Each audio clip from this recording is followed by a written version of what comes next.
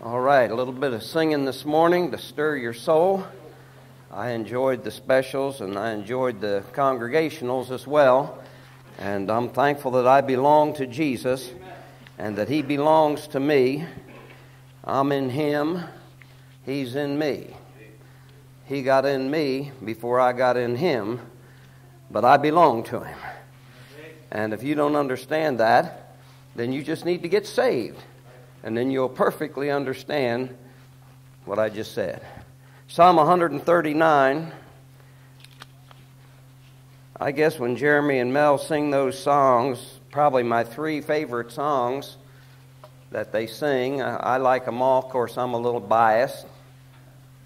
Just because I think they're the best singers in the world doesn't mean that I don't like other singing, but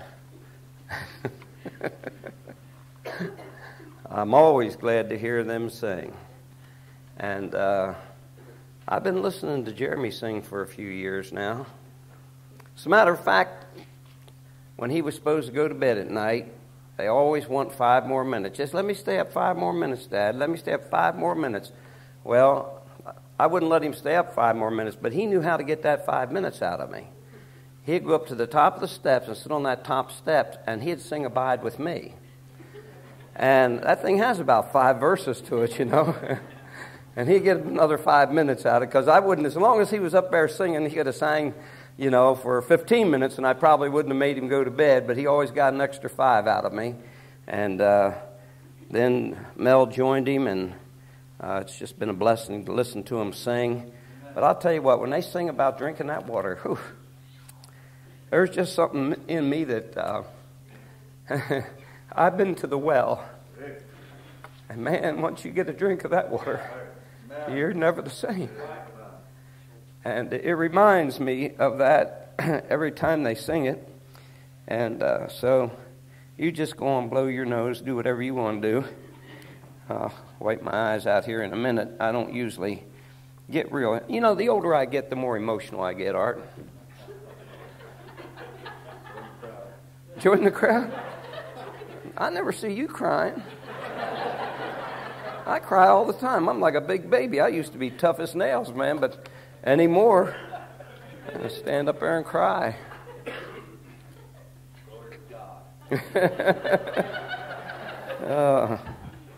They always told me Marines didn't cry. I got news for you. This one does. Oh, man. 139, Psalm 139. And you know, you heard singing this morning about the Lord, about God, about Jesus Christ, who is God manifested in the flesh. And David, great psalmist, he wrote many of the Psalms in the New Testament. Didn't write all the Psalms of the Old Testament, but he wrote many of the Psalms in the Old Testament. And here's one of his Psalms, and this Psalm's about God.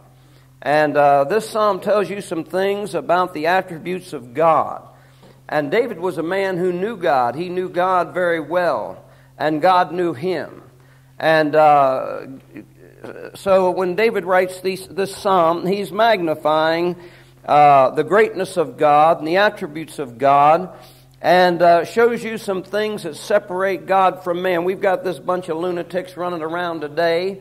And they believe that we all have this little spark of godliness in us that someday will grow to the place where we're actually God ourselves. Well, you're not ever going to be a God like this God right here. I mean, this God here is able to create. And no other God's able to do what this God has done. The devil is a God. And don't forget that. The devil is a God. He's not the God, but he is a God. He's the God of this world. Right now, he has control of the world. Right now, he has the power of the kingdoms of this world. One of these days, those things are going to be taken away from him. And the Lord Jesus Christ is going to come back and take those things away from him and then cast him in to put him on a chain and throw him into the pit. And he's going to be in there for 1,000 years. But here David talks about God and talks about a God unlike any God that a man can make or a man can concoct in his mind. Some people make a God out of an idol. Some people make a God out of a piece of bread. Some people make a God out of just their own opinions and brains and things like that. But this is a God that's different. It says, O Lord, Thou hast searched me and known me. Thou hast known my down sittings and mine uprisings. Thou understandest my thought afar off. Thou compassest my path and my lying down, and art acquainted with all my ways. For there is not a word in my tongue, but, lo, O Lord, Thou knowest it altogether. Thou hast beset me behind and before, and laid Thine hand upon me. Such knowledge is too wonderful for me. It is high, I cannot attain unto it. Whither shall I go from Thy Spirit, or whither shall I flee from Thy presence? If I ascend up into heaven, Thou art there. If I make my bed in hell, behold, Thou art there. If I take the wings of the morning and dwell in the uttermost parts of the sea, even there shall Thy hand lead me, and Thy right hand shall hold me. If I say, surely the darkness shall cover me, even the night shall be light about me. Yea, the darkness hideth not from Thee, but the night shineth as the day. The darkness and the light are both alike to Thee. For Thou hast possessed my reins. Thou hast covered me in my mother's womb. I will praise Thee, for I am fearfully and wonderfully made. Marvelous are Thy works, and that my soul knoweth right well. I'm going to stop right there, and we'll have a word of prayer, and I probably won't get down through this morning, but we'll just give you a few things about God this morning. Our Heavenly Father, we're thankful that we can call You our Father. We're thankful that we can come to You, the God of the universe, the God of all creation, the God that knows everything. And Father, as we come to You this morning, we just ask that You would cleanse us from our sin. Lord, we're just sinners saved by Your grace, and we need the blood of Jesus Christ to wash us and cleanse us and to cover our sins. Father, as we approach You and come to You, Lord, we know that You're great and we're nothing. And we know that You can do everything and anything, and we can do absolutely not a thing unless You give us the power to do it. I pray now, Lord, as the Word of God goes forth, as I try to teach a few things here, Lord, I pray that somehow it would lodge in the hearts of these people. Somehow You would open our spiritual eyes and understanding and give us some fresh light and some just something from Your Word that will encourage us and help us along the way. And Father, help us to always remember just what kind of God You are, and that You're a God that knows everything about us. We cannot hide anything from You, Lord. And so, Lord, help us not to even try. Help us to just be open and honest before You in all things. Help us when we come to You and pray, and as we come before Your throne even now. Lord, may there be no false pretenses. May there be no hypocrisy. May there be nothing that would cause the Holy Spirit of God to be grieved or quenched in our lives. And Father, may Your Word go forth with power, and we'll thank You for it and give You the glory in Jesus' name. Amen. Now, you know, as I've already said, the New Agers believe man can become God-like and then become God. Some people make their own gods, and they have idols. And, of course, one of the first things the Lord says in His law, that a man's not supposed to have any other gods before Him. And so God is a God unlike any God that you'll ever read about. But there are other gods. The Bible says there's other gods. And as I've said, the devil is a god. But sometimes God just wants you to know what kind of God He is. And David does that in this psalm. And he says, O Lord, Thou hast searched me and known me. If you look at next to the last verse in this chapter, David says, Search me, O God, and know my heart. Try me and know my thoughts. In verse 1, Thou hast searched me and known me. And now he's asking God to do it over again. You know, every now and then we just need to go to God and say, God, search me. Search my heart. Sometimes we don't know our own hearts. We think that everything's right in our heart, and maybe it's not. Bible talks about the counsels of the heart, things that are devised within the heart that maybe you never even talk about, that maybe no one else even knows about, but you know about those things, and God knows about those things because they have to do with the heart. And so David says, "Search me, O God, and know my heart." You don't know my heart. You can look at me and you can make judgment on my character. You can make judgment on my actions. You can make judgment in your own mind as to what kind of person you think I am. But there's only one person that really knows who I am and what I'm all about, and that's God. He knows my heart, and He knows your heart too. And so many people try to hide the things of the heart from God. There's no sense in trying to hide those things because God already knows about them. And David says, O Lord, thou hast searched me and known me. Thou knowest my down sittings and mine uprising. Thou understandest my thoughts afar off. In other words, God knows not only your heart, but think about this. We have a personal God. He's not some God way out there someplace in third heaven, way out there in a couple billion universes away that doesn't know anything about what's going on down here. God looks down on this congregation this morning. He knows everything about you. He knows what's in your heart. He knows how many hairs are on your head. He knows when the sparrow falls from the ground, but He knows when you get up and when you sit down. He knows your thoughts, the Bible says. Thou knowest my down sittings and mine uprising. Thou understandest my thought afar off. Before that thought ever comes to your mind, God knows about that thought. Now, where are you going to find a God like that? We use all kinds of fancy terms in theology to describe the attributes of God, like omniscient and omnipresent and omnipotent and things like that. Those are big words. And I always scratched my head and I thought, those big words, a bunch of theologians sat around and figured them out. But I get down here with David in Psalms and I say this: God knows all about me. And He knows all about me because He's everywhere. And He knows when I sit down, when I get up.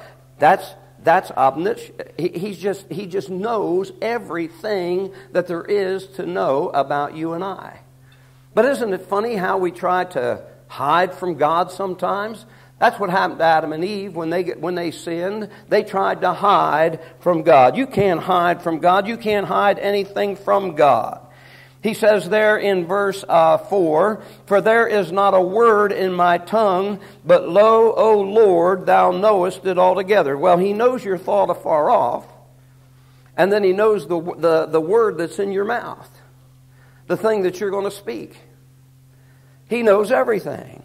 It says there, "Thou hast beset me behind and before, and laid thine hand upon me." In other words, God has the ability to surround you. Thou hast beset me behind and before, and laid thy hand upon me. Such knowledge is too wonderful for me. It is high, I cannot attain unto it.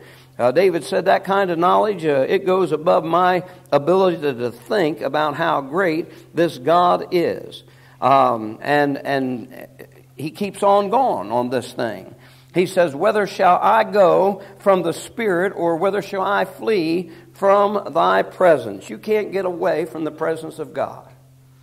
If He knows everything about you, if He knows where you've been, where you're going, when you get up, when you sit down, when you rise from bed, when you go to bed, the thoughts afar off, the word that's in your mouth, if He can beset you around about, and if He can get to you no matter where you are, there's a God that you can't get away from.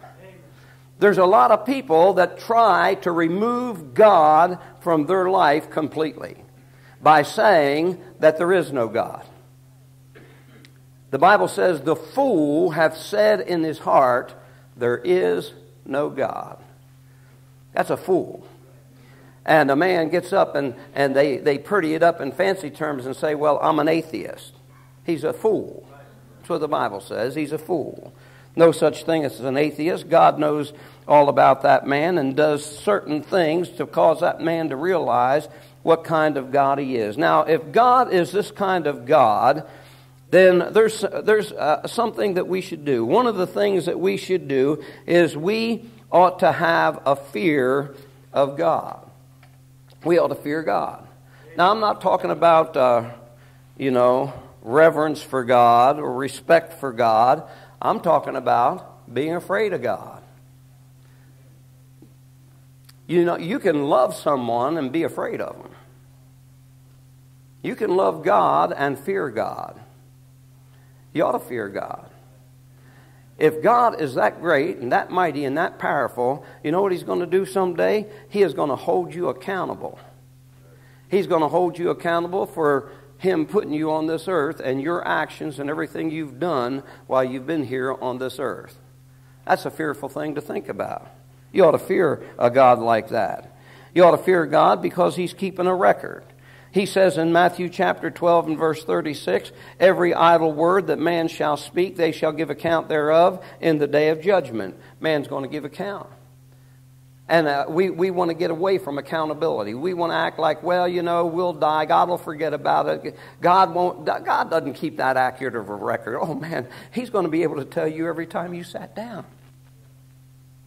He knows about it. And He's going to call you into judgment. You say, well, I think I'm going to get around that judgment. Well, maybe. Let's see. In Ecclesiastes chapter 12, the Bible says this. Let's just turn to Ecclesiastes for a minute. And Ecclesiastes chapter 12, this sums it all up. After Solomon gets done, the wisest man in the world, a man that God gave wisdom to, when he gets all done with looking at things as they are under the sun. And he said this. Here's the kind of man Solomon was. He said, I said in my heart, go to now, I will prove thee with mirth. I'm reading in chapter 2. I told you to go to chapter 12, but I'm reading in chapter 2.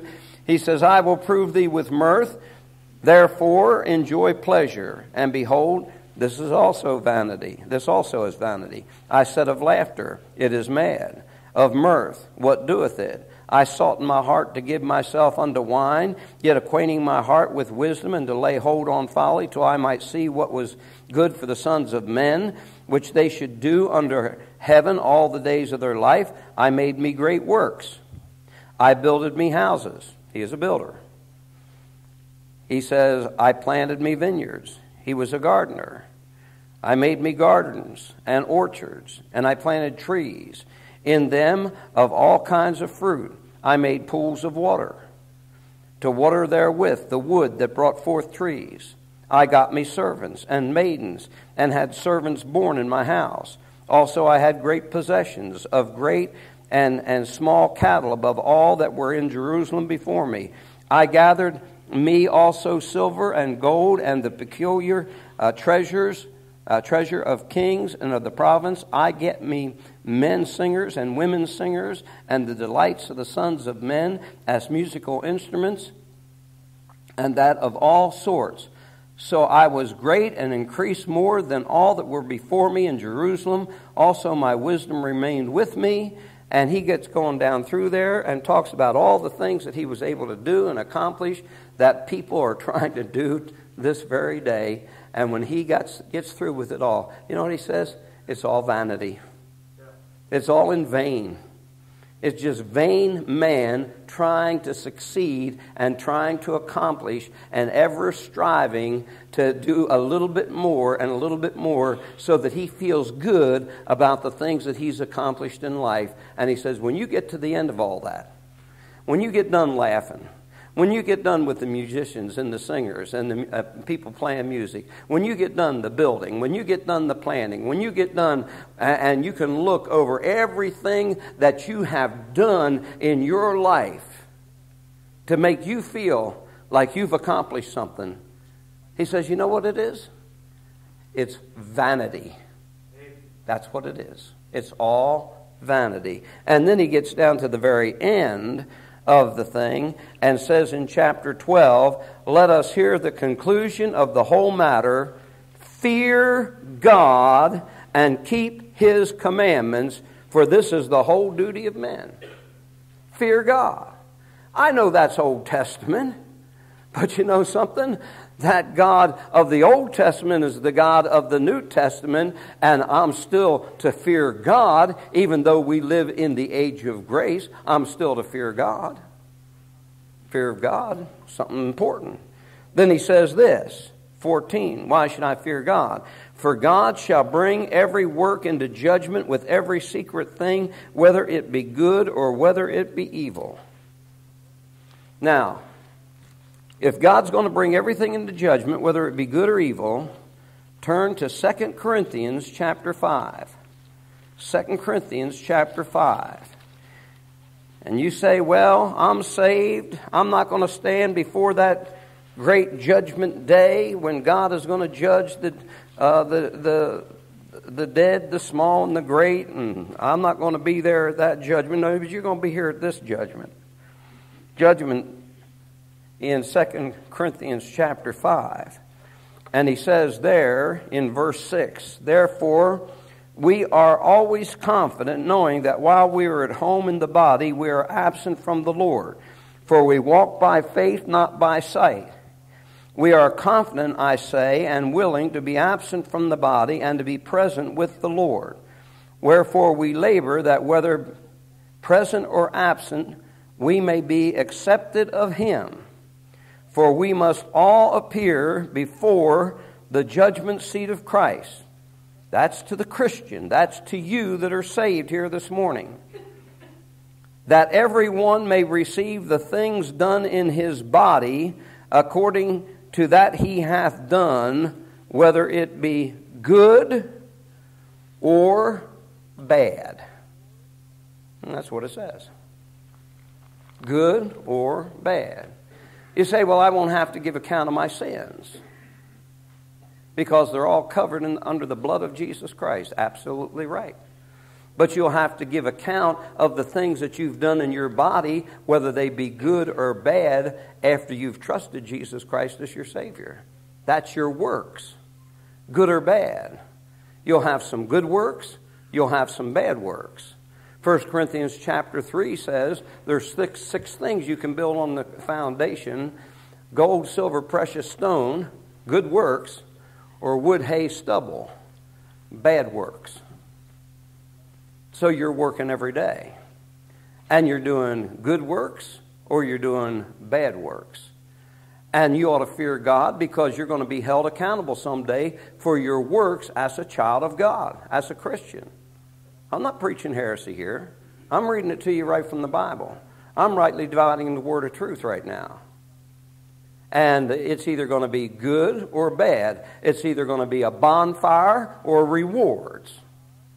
You'll be there, you'll be saved, yet so is by fire. That's what it says, 1 Corinthians chapter 3.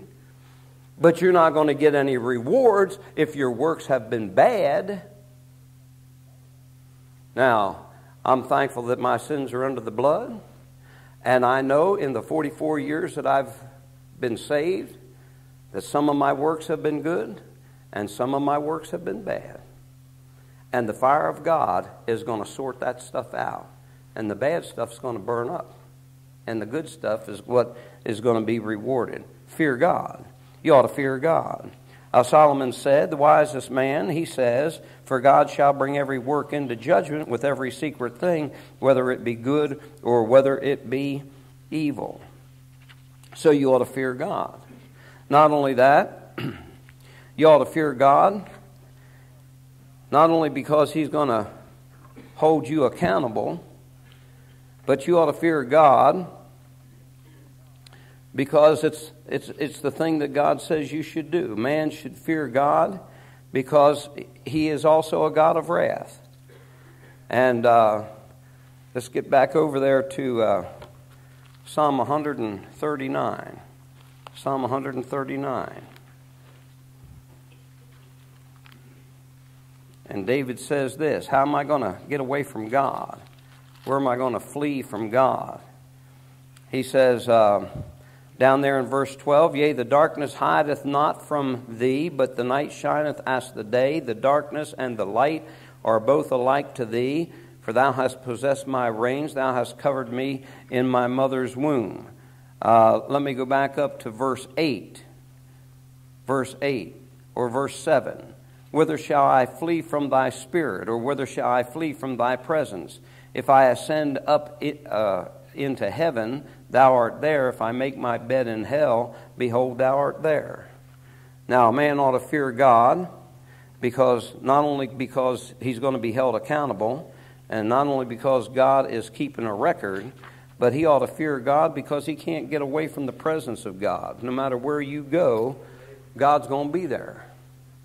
And a person can't run from God, hide from God. If man goes to heaven, God's there. He said, if man goes to hell, he said, if I make my bed in hell, behold, thou art there.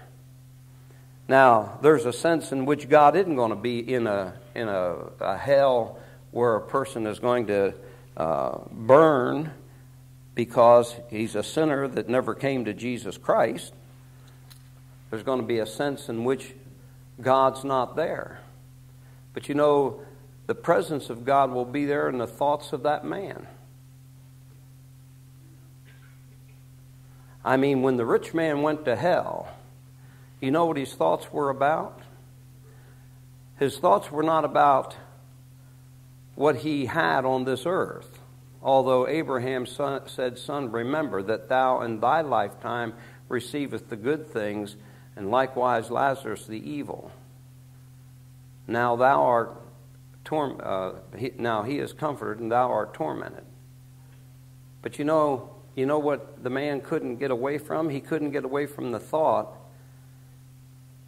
that he wished someone could come over to where he was to help him, to cool his tongue. He wished someone would go to his 5 brethren that were going to come to this place. In hell, there is a remembrance of God, so a person doesn't get away from God. I believe in hell, a man that is lost will remember the opportunities that God gave him to be saved. I believe in hell, a man will have the remembrance of the way God dealt with him and the good things that God did for him that he might turn to the Lord and repent of his sins. Take your Bible and go to Romans chapter 2. And I have to wrap this up. But Romans chapter 2.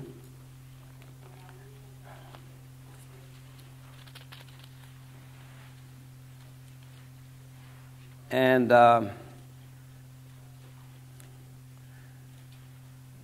it says in verse 5, but after thy hardness and impotent heart treasures up unto thyself wrath against the day of wrath and revelation of the righteous judgment of God, who will render to every man according to his deeds. I'm looking for that verse, and I don't have it marked in this Bible, but I'm looking for that verse that says the goodness of God. Verse 4, okay?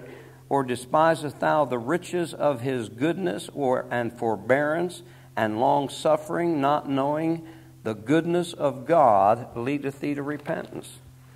Now, if God does good things to get a man saved, if God does good things to that lost man to get him to repent and turn to God, don't you think that in hell, when that man has a remembrance of things that happened back here on this earth, that he's not going to remember the good things that God did for him to try to get him to repent of his sin?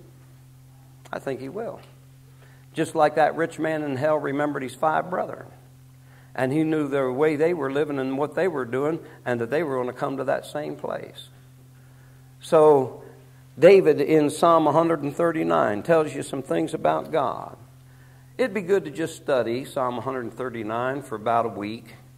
Go through each one of those verses. Think about those verses. Think about how great God is and how he's able to know everything about every individual on the face of this earth. And no man's going to get away from that God. A lost man will stand before that God and give account of his works. A saved man will stand before Jesus Christ and give account of his works. Two different judgments there. One man ends up going into the lake of fire because he refused God's plan of salvation. The other man will wind up in heaven without rewards because he didn't do anything for the Lord Jesus Christ when he was here on this earth. So if you're saved this morning, my message to you would be, do something for Jesus Christ. Live for him. Do some good works, that when you get to the judgment seat of Christ, there may be some things that don't burn. And my message to you, if you're lost in here this morning, is God knows everything that's going through your mind, your heart, your mouth, and everything about you. And you need to turn to him as quick as you can and repent of your sins and trust his Son, Jesus Christ, lest you wind up in the devil's hell forever. Our Father, I pray that you'd bless the Sunday school lesson. And Father, I ask that you'd use it for your honor and glory. And Lord, if there's one person in this building that has never been saved, and Lord, I don't know the hearts of men and women, but you do. I pray that today would be the day of salvation for them, that they would turn to you and trust you as their Savior. Now, Lord, help us as Christians to live for you, and I ask it in Jesus' name. Amen.